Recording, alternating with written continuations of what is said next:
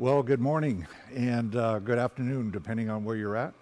I want to thank you for joining this live stream. This is the first live stream I've done like this, and I'm really getting prepared to do a larger event here sometime in the near future. So this is letting me set up my test, and I appreciate you being here to do that. We're going to talk about Tesla service modes. I have been very passionate about the Tesla stuff because I've got 2 Teslas now. We're now servicing some of those vehicles in our shop. And so we have a poll that's up right now. And so if you can hear me, I just want to get some feedback from you. Can you let us know or answer that poll and give us some feedback as to whether or not you're performing any of these or services on these vehicles? And then a couple housekeeping notes here. So we do have a chat panel. We also have a Q&A panel that we're going to launch here in just a second. So if you have any questions along the way, go ahead and dump them in the Q&A segment. We'll have a Q&A segment at the end so we can try to wrap up any questions that weren't answered. And then let's see, is there something else? I need to look at my notes there. No, I think that's it. So let's go ahead and get started. All right, so we're going to talk about some topics here. We're going to talk about basic service mode plus. We're going to go into some Tesla service information, and you should all be aware that Tesla service information now is free. It doesn't cost you anything, but if you do subscribe to the Toolbox application, you will need your login to get to that service information because it will have some other additional data. And so it'll be beneficial. So let's go to the next slide here. So why do we want to use service mode? Well, one, when the car comes into your shop, it's in this, you're going to turn off the bidirectional stuff so that the consumer cannot interact with the vehicle and turn on things or turn off things. You don't want that actually happening. You also get to turn off the camera recording so the customer can't go back to their log and see what's been going on inside the shop. And then you're also going to you're going to want to check the service settings. So you'll be able to enable the vehicle speed limiter or disable the speed limiter. And then you're going to want to unlock the gateway. And we're going to walk through those modes. Okay. So we're going to look here at service mode. Here we are. So here's our service mode page that we would typically see. And just let me explain my setup here. I do have a connection into a live vehicle. So I do have a rig where we'll be able to see exactly what's on my screen. And we'll walk through the various menus. But when you go into basic service mode, you can see up here it just says service mode. If you're in service mode plus, it will say service mode plus. Okay. And one of the first things that we're going to go into when we go into the service mode, we'll kind of walk through this panel here, but we want to look at the release notes here.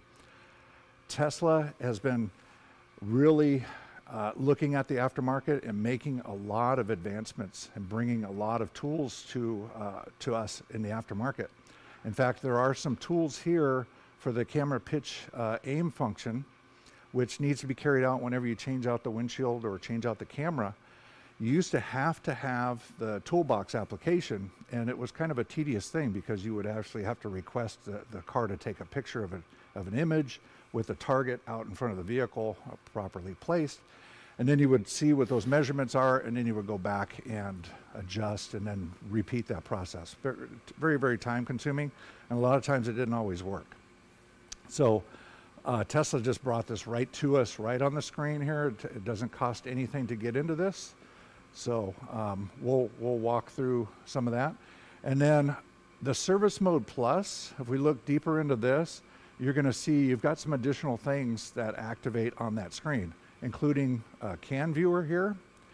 And then on the next screen here, you'll see also there's a new panel here for CAN bus, and we're going to walk through that here in just a second. All right, so let's go to our car here, and we're going to hop right in here and go right into service mode. Okay, and to do that, what we do is we hit the car icon here in the lower left, and then you hit the software tab, And then where it says Model Y, just on that model, you're going to long press on that for about 5 seconds or so. And then you're going to type in an access code, and that's service. And you hit enter. It's going to warn you. It says that you need to be a service professional so that we're not, not causing any problems. So we're going to go ahead and enable. And one first thing to note is that if you're in a hot climate condition or a cold climate condition, it turns off the climate control system the moment you enter. So if it's super hot, you want to turn the air back on, you can just touch the temperature indicator down there at the bottom, and that turns everything back on for you. I'm going to actually just turn it off. Okay.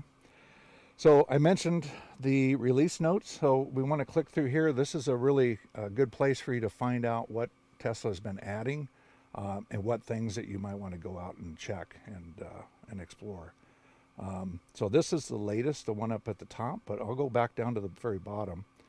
You can see that they started this. They put a new high voltage panel in, enhanced steering panel, enhanced high voltage interlock loop panel, low voltage panel, some Falcon door stuff, some steering column stuff, and then the camera clear and camera pitch stuff. And I do have I have a target out in front of this car, so we're going to actually see that when we get to the driver assistance stuff. This update after that, you can explore that. And then the next one, you can see this new brakes panel. Pretty cool stuff for burnishing in the brakes. If you ever find yourself replacing brake pads, which, in certain climates, you may actually have to do brake work, but in most cases, these vehicles probably won't need brake pads. And then there's the last one. Okay, so we can close out of this panel.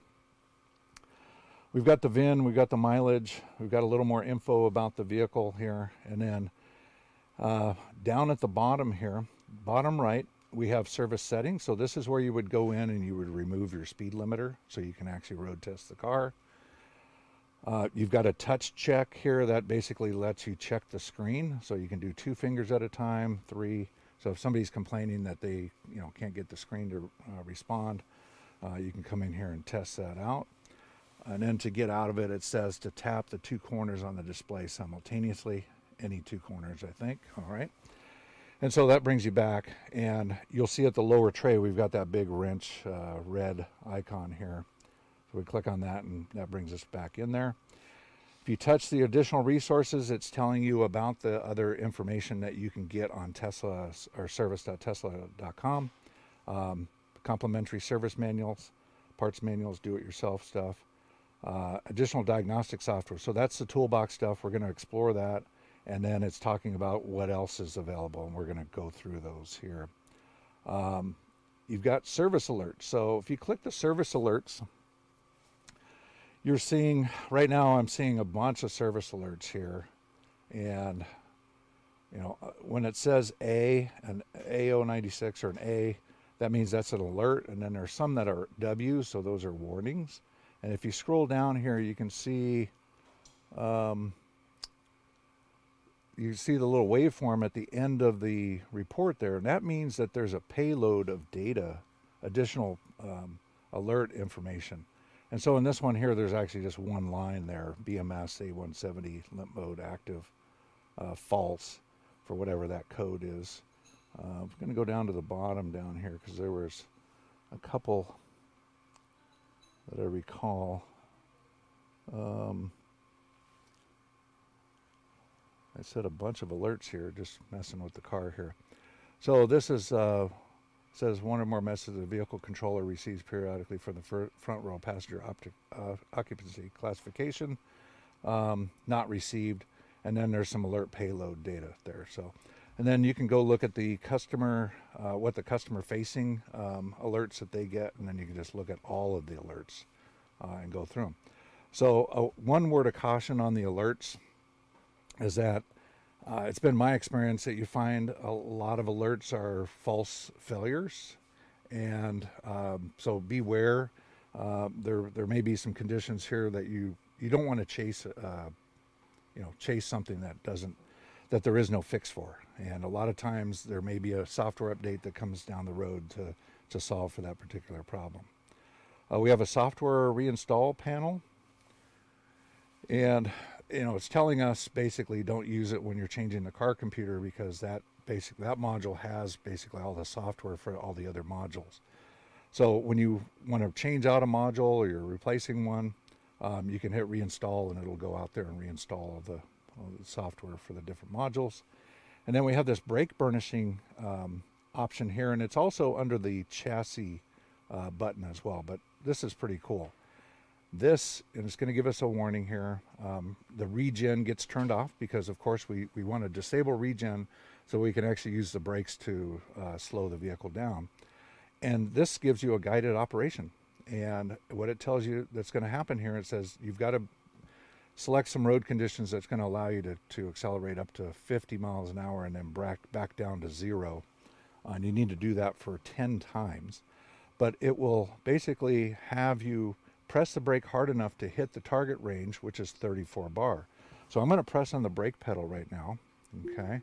And I'm going to start pressing down. You can see there's my 34 bar. So there's about how hard I need to press on the brake.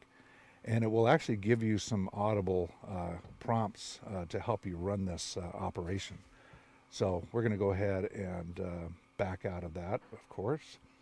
And okay, so now the next one we're going to go to is driver assistance. So in the driver assistance, we have cameras, and when we click on cameras, we are now seeing over in the right there, we can see the fisheye pitch and the main pitch. So those are the continuous adaptive offsets that are being applied to that as we're driving down the road. If we want to touch on any of those cameras, we can see what they are. It says camera type is RGB, so that's red, green, blue. The previous model, so this is a what's called a hardware 4 vehicle, and it only has 2 cameras in the front. The previous system, hardware 3, actually has a triple camera, and the cameras are RCCB, so that the normally green channels are actually clear. And so there's been a lot of computer science, machine vision science around these perception systems, so they're continuing to update cameras, and make sure that they're providing all the data for the vehicle. Over on that left panel here, we see the ECU primary A and B, normal, their statuses. And then we've got this, when they're green icons, everything's available. And then below that we have SATs. So this vehicle has been sitting inside the building for a while, so we currently don't have any satellites in view. Normally you'll see a number of 9 or more, sometimes 12, and then it will also have a green indicator next to dead reckoning. Now, one word of caution here, I have had some different equipment in my car to collect data, record data, and I've actually had some situations where it has affected that satellite accuracy and gotten warnings on that. And I'll probably do a video on that in the future to kind of highlight what's going on there. But this is one area to go check. What I found was that when I was having that interference problem, I went to look at this satellite stuff. Everything was green, but it only showed like 1 satellite in use when the car is out in the open. So that was a clue that there was something going on with the system.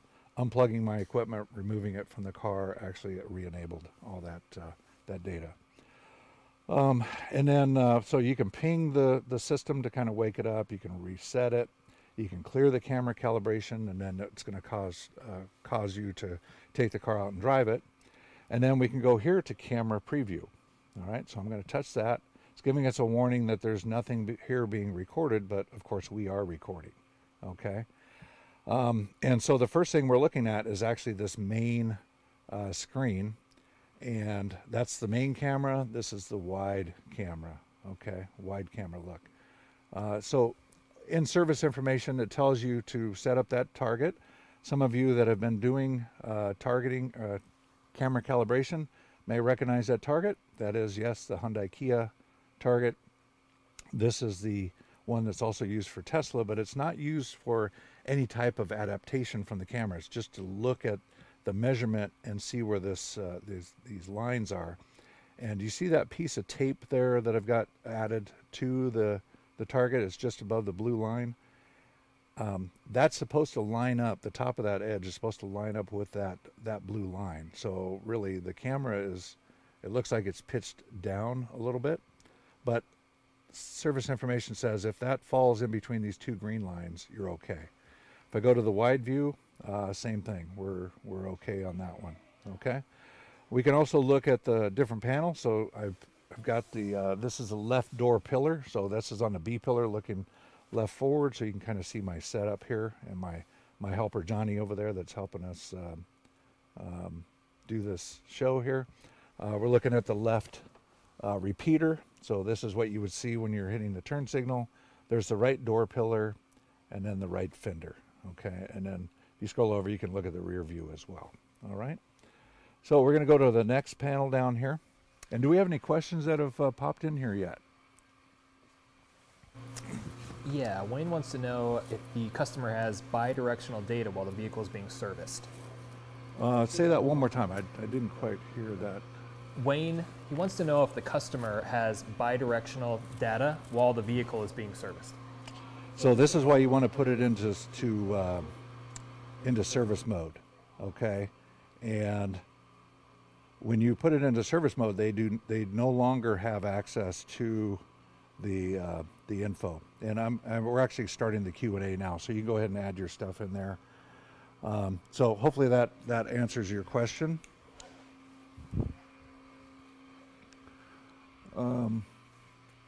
Okay. So yeah, you don't want the customer doing anything. And also they can look at the live preview on the camera. They can pull up the live preview for you. So they can pull up their phone. They can actually look at some of the camera inputs while the car's in your shop. So you definitely want to turn that off, unless you want them to see that. But you normally want that off. That way they can't turn on the air conditioning system or turn on the seat heaters, roll the windows down, that kind of stuff. So you want to disconnect them. Okay. So let's go back in the car here and take a look at the infotainment here. We're going to hit connectivity, and it's showing us some, the Wi-Fi status, Tesla connection, the antenna information and all that. And you've got a couple of test options down at the bottom. We've got software information here. So you've got infotainment, and there's 2 banks of data. So you can see there's 2 gigabytes in each of those banks. It shows you what version it is, shows you if there's any failure counts that are excessive, and whether or not there's a staged update, and any other failures over here on the right on the autopilot system. And then also on the map data, so you can get the information on that. And then down in the lower right, we do have ECU update status, and that is mentioned in the release notes on some of the updates that have come in. So you can see the last firmware job, what that version number was, the ECUs that were actually updated, and then version matched ECU down at the bottom here. We have 63, and if we click on that, it will show you all the different modules that have matching software. Okay, so everything looks good there. Next, we're going to go to the charging tab. So this is somewhere where you can, maybe as you're plugging the car into a charger and you want to check some of the data from the charger, this will help you do some diagnosis on that.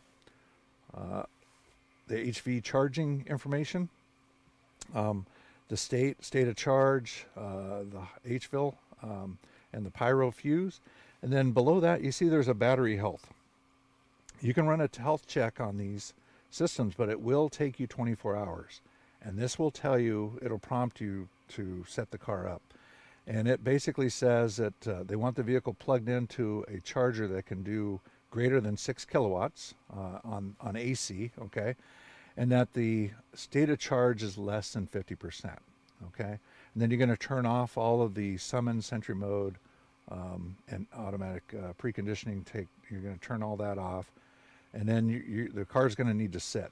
And what it will do, it'll drain that battery down, and then it will charge it back up, and it's looking for information, and it's going to give us a status of health. So this car is fairly new. I haven't run this test yet. So you can see the contactors state and then a DC link there. We can look deeper at the battery itself. You can see that the battery currently we're at 29%. Also has some shipping information down here to let you know that ground sea shipping it's okay right now, and that you would have to actually bring it down below 28% state of charge if you're going to return this via air. So, you know, if you're in a mode where you're going to need to replace the battery, you need to be aware of this before you get it out of the vehicle. And then there's also a note up here. It says tap on components to view more information. So you can tap on these little items here. So that's the fast charge contactors. Over here, there's the positive contactor. This is another panel that just popped up. You can ping different modules and also run a test, right? So you've got this test, HVP PCS interface test. And let's see what else. Negative contactor. All right. And then this is the HVIL. It gives you some data about that system, and you can actually run a test. Okay. So here's our low voltage panel, and we've got power distribution, and you can see VC front information. You can reset the VC front, so that's a vehicle controller front. The lithium ion battery information, the power conversion system data over here on the right, and you can see the type of battery we have this is the lithium ion battery set up in this particular vehicle. And then this is your home link. So a lot of these cars don't come with home link nowadays, and you've got to add that in. And for this one, I did buy the actual home link retrofit kit and installed it myself. The wiring harness and everything was all in place. You had to put a couple bolts in, mount it, and then you run the retrofit button there, and it basically deploys the data through the network. And I believe this is just on a LIN system, so I was able to update the data, and then I went back and married it to activate it at my house. All right. The next one we're going to go into is the thermal. Okay, and before we go there, I want to talk a little bit about thermal management. Okay, so if you look at our slide here, and we'll go full screen on this, Johnny. The thermal management system on these vehicles are pretty complex, and you know we have to be able to manage temperatures. And Tesla now has a pretty sophisticated system, and there's lots of learning opportunities here to go through these systems, and I play with this all the time so I can get more familiar with what's happening with these systems. So if we go to this panel here, you'll see that we have what's called the octo valve up here. That device can actually put this cooling system into multiple configurations. And on the left here, we have the series radiator bypass mode. So you can see the radiator is actually out of the loop up here. See, there's nothing going to it. And the entire system is in the same loop. We have both pumps going here, the powertrain pump, the battery pump there, running at 6,000 RPM, and our flow rate here, you see there's 20 liters per minute. So it's moving quite a bit of coolant pretty quickly through the system. The one in the center there, we're running in what's called a parallel mode. So these two loops are isolated from each other. And you can see the one on the left is actually going through the radiator out front, and that has your powertrain loop, rear drive unit, front drive inverter. And then over on the right, we have the high voltage battery and the autopilot. And you can see we're running at 7 liters per minute there. Over here on this side, we're at 6 liters per minute. And we are also going through the chiller, which we'll talk about refrigeration system here in just a second. And then over here on the right, we have what's called series mode. So we're actually going through the radiator. So we just added, instead of bypassing the radiator, we now have the radiator in play. There's one other one here. This is called ambient source. And if we look at this particular one, you'll see that we're flowing through the radiator, through the chiller, and so that's like by itself. And I'll explain this a little bit further here in just a second. The other side here is just it's running through the entire powertrain loop and the battery loop. So what do you think is going on here? It's prepping this system for operation. And so this next screen here I'm going to turn on. This, we'll take a deeper look here. Go ahead and zoom into that there, Johnny. Okay. So there is a chiller here that's part of the refrigeration loop. And if we look right here, we can see that this chiller is actually active, okay? And we are running refrigerant, that's like an evaporator that's, getting very cold.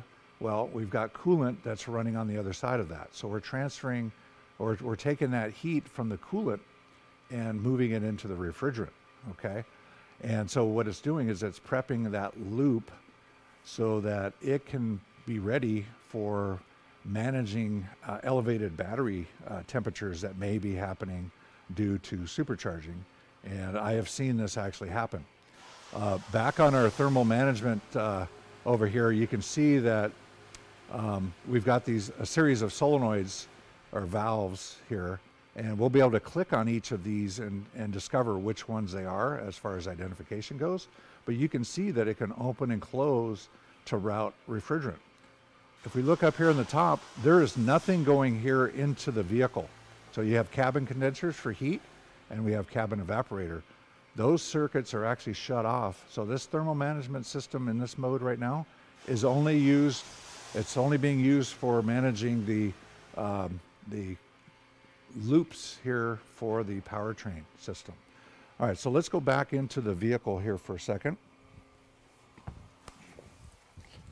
And we'll jump in up at the top here. We do have actions, and you can see system status is at the top. Coolant not ready for drain refill, refrigerant not ready for drain refill. So why do you think that is? Well, we need to tell that vehicle that we're going to perform that service so that it can open up systems and make sure that we can drain all the coolant out of it. Same goes with the refrigeration. If we don't have all the valves open, and we go to recover, we may recover it, may pull it down into a vacuum, but when we go to disconnect certain things, we may have a bad discovery or a bad incident because we had refrigerant trapped in those areas. You've got a couple of other items here. You've got run coolant pump identification, and then you can run some performance tests on the air conditioning system. So this is a service you could run periodically for your customers' cars, and it'll actually spit out a report for you. So go back to our thermal page. We can now look at our refrigeration system. And here, the refrigeration system is off. I'm going to click on each of these little items here. They're the little circles there. You've got discharge sensor. The first one I had was the suction sensor. And there's our suction temperature and pressure up at the top there, top left. Our discharge sensor, that's our 5-bar 23C. And then you've got your little valves. So this is a recirc expansion valve, liquid cooled condenser expansion valve, shut-off valve, cabin condenser right, cabin condenser left, and then this is the chiller valve, and then you've got your evaporator expansion valve control there, and yeah, pretty cool. So let's just turn on the air conditioning, and we'll see this system come up and start running. All right, compressor is now running. It gives us an RPM that it's running at. I'm, not asking a lot of the system. The ambient temperature is around 61 degrees, and I'm requesting 66. So let's crank it down to the very bottom, start making it really cool. And you should see the compressor start to spin up higher, and you'll watch our pressure. So this is pretty cool that we can actually look at this data and kind of, we don't even have to hook up our gauges, right, to do an initial assessment on the refrigeration system. If we go the other way, and you'll see that we're running now a liquid cooled condenser, and I don't know if I mentioned this, but up in the that screen that we saw earlier, let's go back to our presentation deck here. Up in the front, all we have is a radiator out front. We no longer have an air exchange condenser. The only condenser is this liquid cooled condenser that's right there, okay? And go back in the car here, John. All right. So you can see we're running through the liquid cooled condenser, but not the chiller. So you can see these valves are shut off. The chiller EXV is shut off. so we can't actually go in there, okay? And I'm going to go up to the high end. We're going to make some heat now, and you'll see now what happens. We take our condenser out of the loop. We now have a chiller, but our new condenser is actually inside the car, inside the cabin here, and that's where we are going to reject heat to warm that cabin air. So pretty cool stuff. You can look, again, watch your pressures and so on. So if you own one of these Teslas or get access to one of these, you may want to, I would encourage you to explore, especially when you go to a supercharger.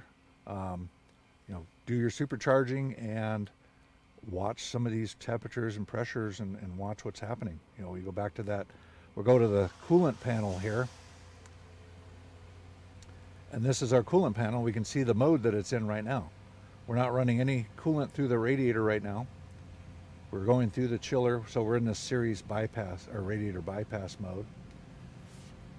And we can see our pump speeds.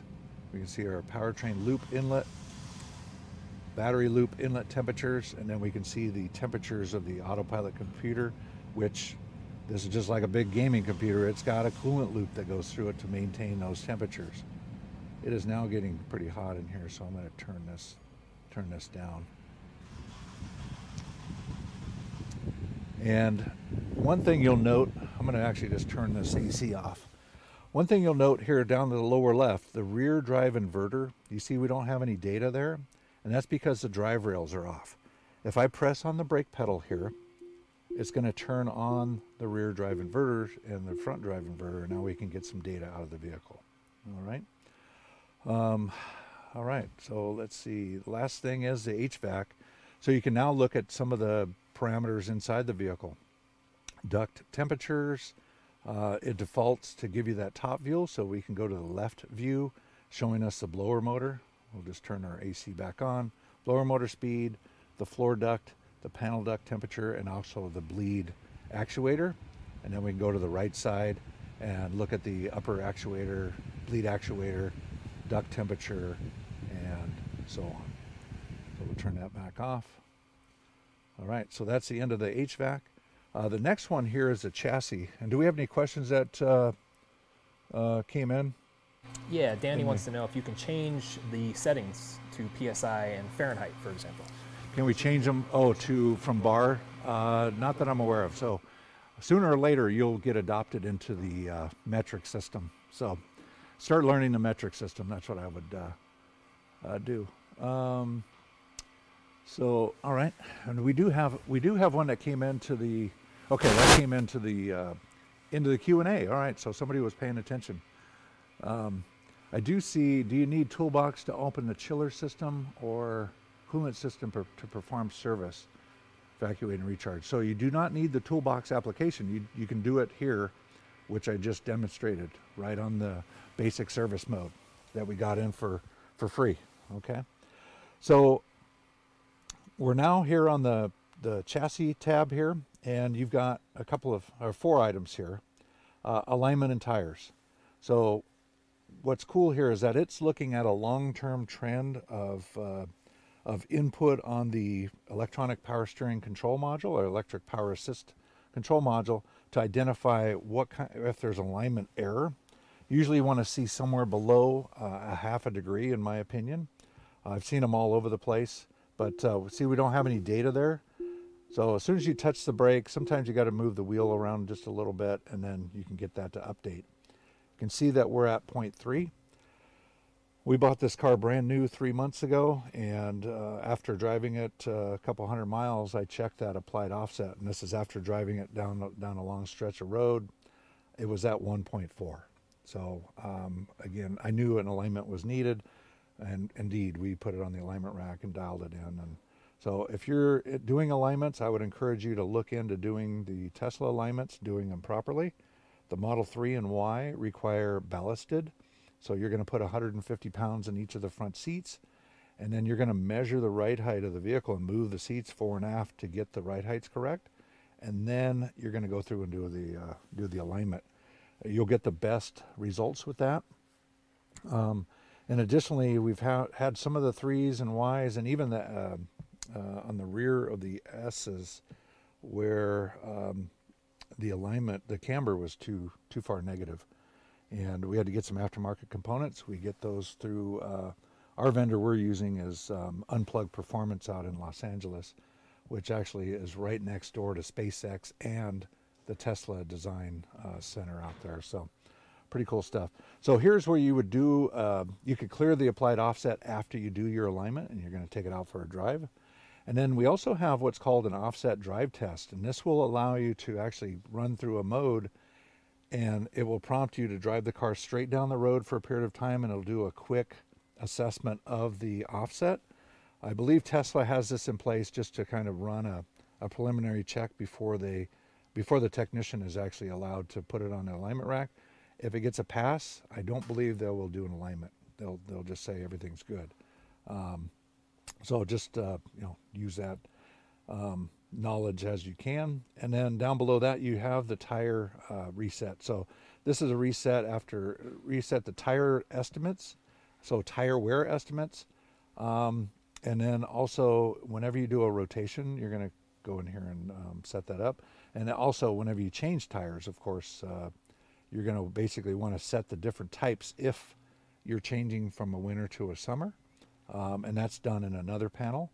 But this will let you do a relearn on that. All right. We do have a steering panel.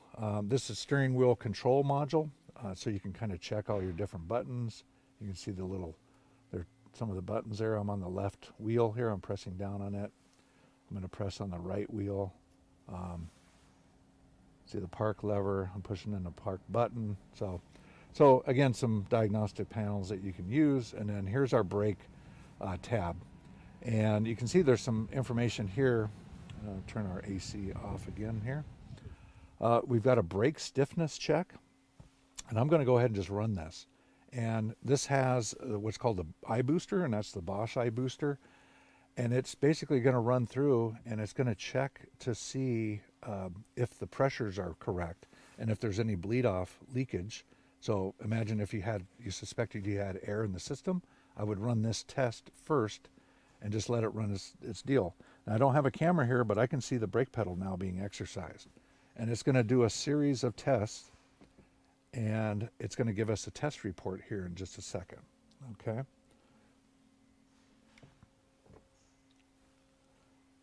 And there we go. So it did pass. It says that the measured stiffness is 63 bar, the minimum is 36, and the max is 80. Leakage check passed, and it says we have a 2.1 bar, and the maximum is 4. Okay. And then below that is all the actual raw data, raw test results. Okay. So good info. And then also, whenever you're bleeding, you're still going to need to change brake fluid on these vehicles. So you've got a brake bleed procedure that'll help you with. There's your electric parking brake service mode, so you can do the brake service on the rear, and then you've got your brake burnishing tab. And then down here we've got closures, so all the windows you can look and see calibration on the different windows.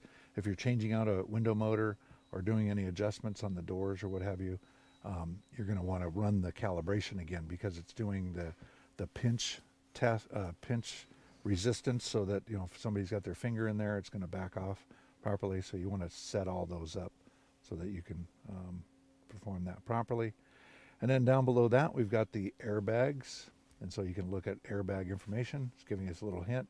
Tap on components to view. So I just hit the brake again. You see that these systems are now being activated, so we can see what's going on. So everything looks good there. And then there's some seat information and so on. So that's pretty much it for this service mode. I wanted to just touch on one more thing here, back on our deck here. So this is a short little recording. Whenever you're going to a supercharger, you need to make sure that the car is navigating to that supercharger, so it knows that it's going to be supercharged, because there's preconditioning that's going to take place.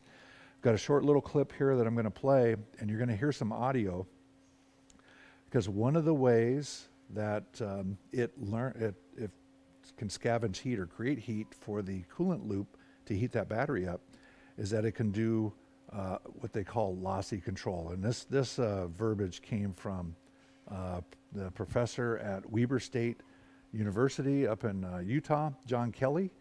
And he's got an awesome video about the entire heat pump system. So I encourage you to go check that out on YouTube. If you look over here, I've got a can tap on my vehicle to grab 2 can channels. And you'll see that the front motor, which is actually an induction motor, is basically being used to create heat. And so what it's going to do is going to basically just basically try to lock that rotor and that induction rotor. And as we're driving, the rotor is spinning through those magnetic fields, and you're going to hear this whining. And you may hear the whining on the outside of the car, but customers may complain to you about that. But what's going on there is that it's scavenging heat. It's creating heat and transferring it into the coolant.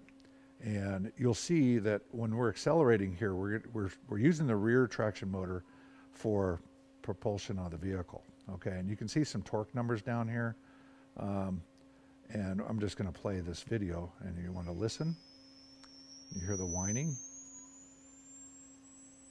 You can see the front motor, it says 188 foot-pounds, but it's not really being used to propel the vehicle. And this other panel I just showed, that's popped up, that has some of that flow and temperatures. But pretty cool stuff. All right, so next we're going to go into Toolbox, and we're going to talk about that for just a second. In the Toolbox app, that is a required, or that's a purchase. And I remember when we got access to this about 2 years ago, I got it right away, and I wanted to explore.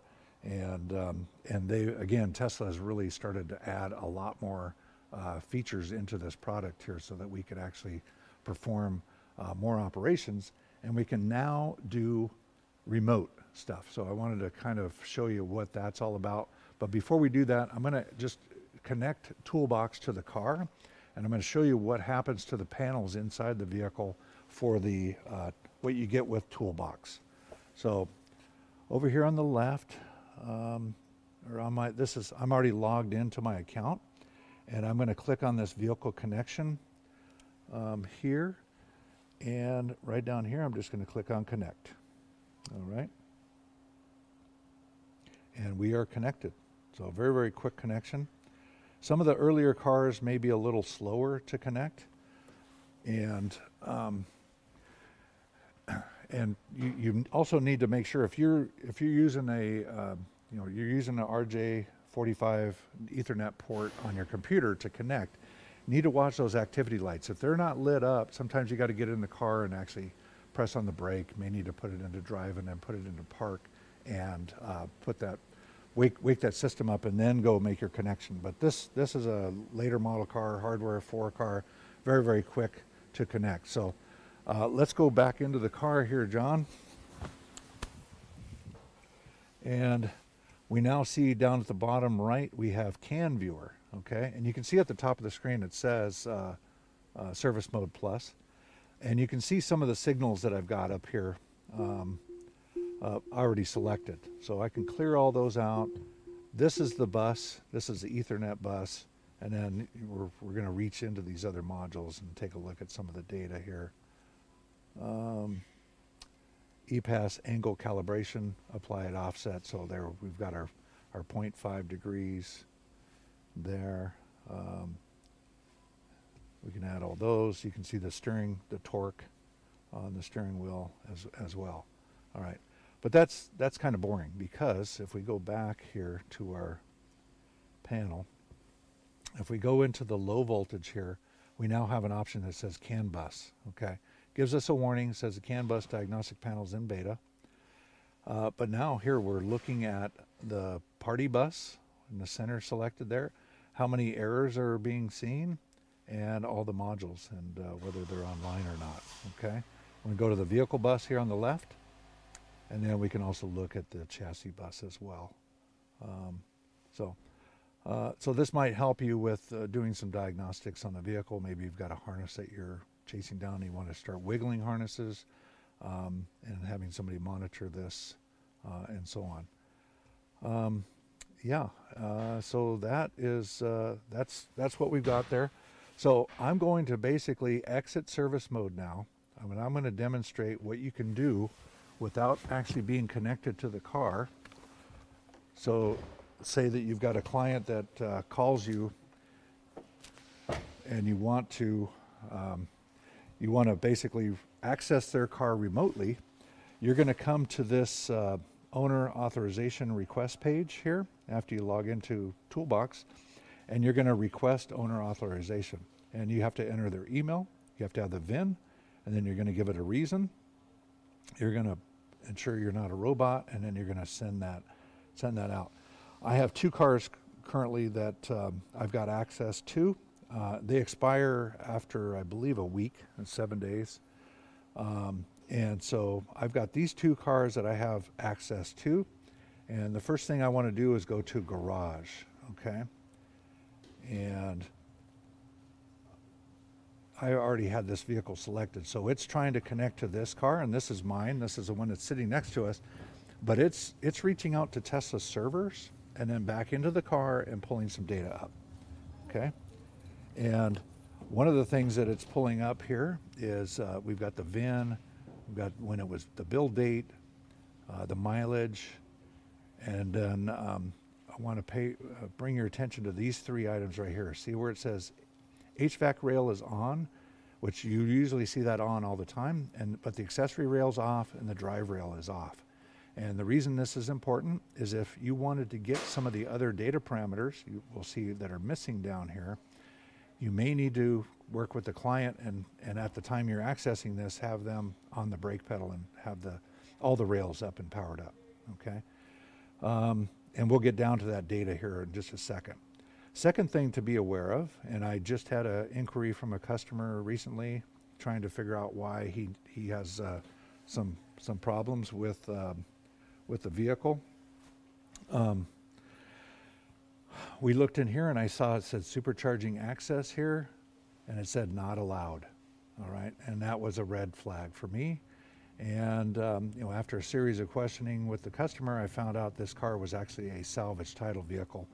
And when they are salvage title, Tesla takes them off the supercharging access until they go through a certification inspection, and then they may put it back on available. So good information to be aware of. So if we come down here, and we talked earlier about this electronic power assisted steering. So we have both the primary and secondary modules where we're looking for that angle offset to determine if maybe there might be a problem with the alignment. We don't have any data there, right?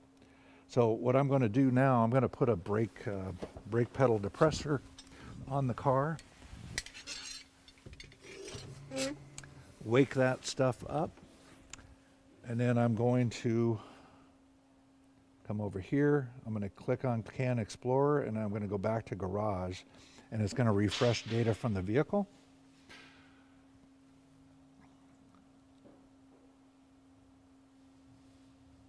And we come down here and we see now all the rails are on, okay? And so now when we come down to our power steering data, we can now see those data values, okay? All right. Also, you can see all the different camera calibration, the progress and the actual current pitch angles, and so on. A lot of high voltage stuff, infotainment stuff, and just tons of information that you can get remotely. And then a lot of these service fix alerts here to take a look at. And if you click on one of these, it's going to take you into the toolbox service information, and we can click through and start reading about these articles. So lots of good data here. So we're going to quickly, I know we're getting towards the end of this, but I wanted to show one more thing here. Over here we have what's called CAN Explorer, okay? And CAN Explorer is pretty cool, and I have to have a VIN up here, and that is this VIN right here. So as soon as I put that VIN in, it's going to look at it. By default, it pulls up the last 2 weeks, and it's showing what logs are available.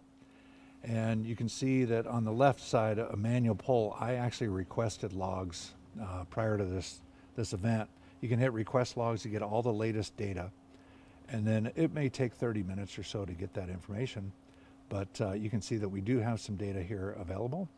If we go over to the left here where it says alerts, we can actually see all the warning alerts, okay? You can see how many times that alert has set, 12 times there. We have links to articles, so you can do some research on it, and so on. Also, emergency speaker fail there, collision warning event. So if I was to click on this, which I just did, it's going to basically load up a panel down here and pull in a bunch of alert data payload to help us gain a little more perspective as to what was happening with this vehicle, okay?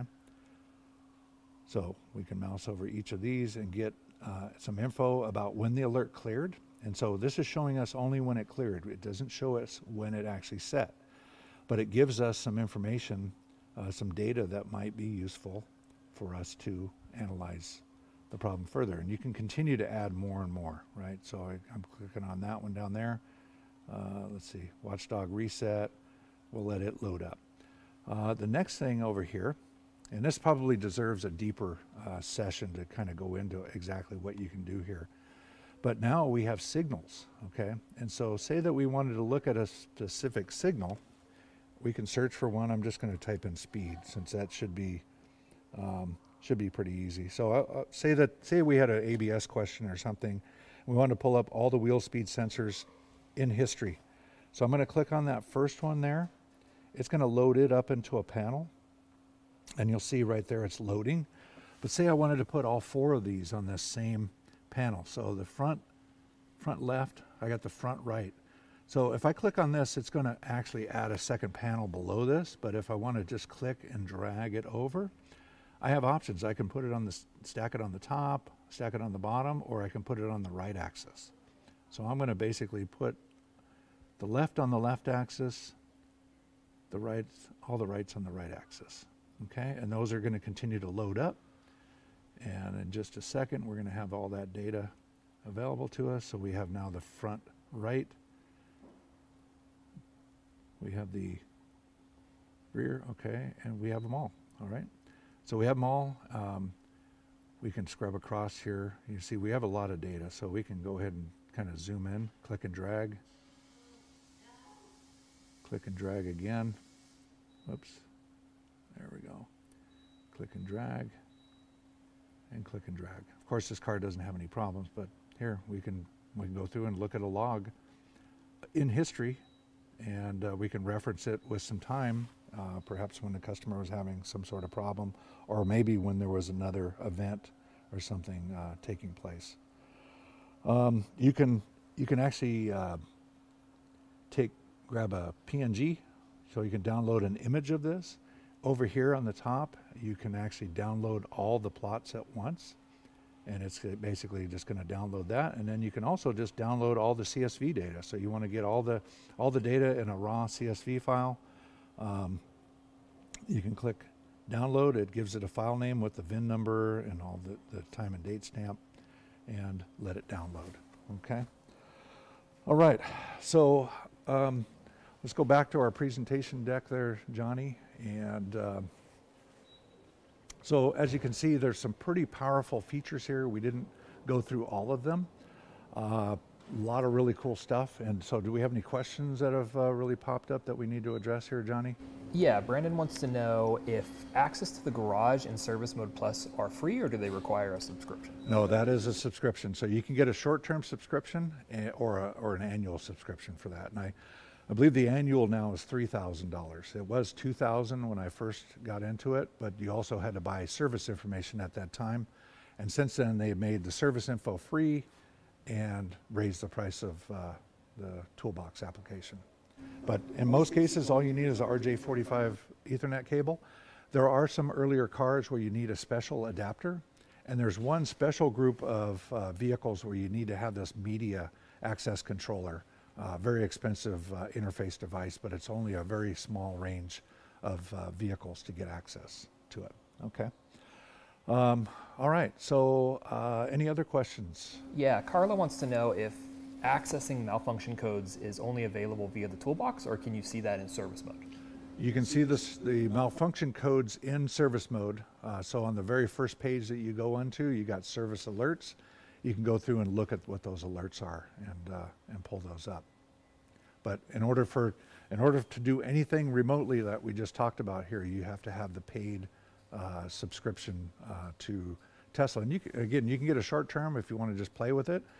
But it will require a lot of time, right? You're going to need to figure out what's normal, what's not normal. This is really the point of this video here, is to help us get familiar with these systems, because we need to learn what's normal and what to expect when we get challenged with a problem. Okay. All right.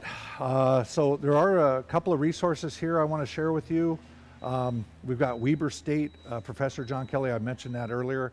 They have a training program. It's a non-credit system. They've got some online training that are prerequisites for a week-long hands-on training and certification system. We have Earthling Auto up in San Francisco. That's Carolyn Cocolette's business up there, and Jack Roseborough is now doing training in their old shop since they moved to a new shop. Eurotech up in Minnesota, we've got Seth Thorson.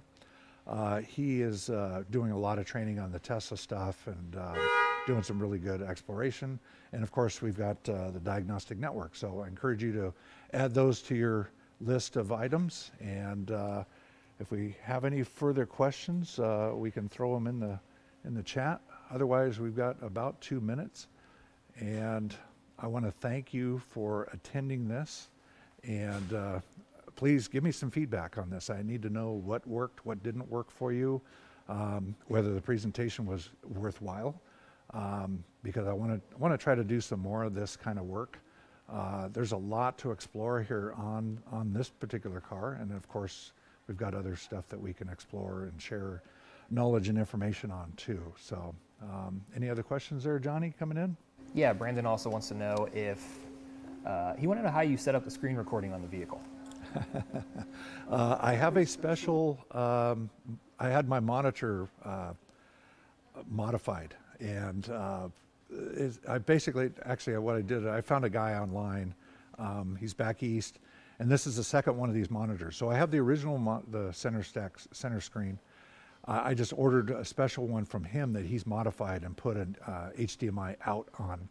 But in order to get that HDMI out, I have to go to a special converter box because it's an odd ratio, odd dimensions, and a lot of the screen recognition devices don't always pull that up. So I hope that answered your question. Anything else? No other questions? Okay, well, there will be also in the chat, if you need a certificate of attendance, please put something in the chat saying, hey, I'd like a certificate. I will email you a certificate sometime in the near future, next couple days or so. But otherwise, thanks for everything, and we'll see you on the other side.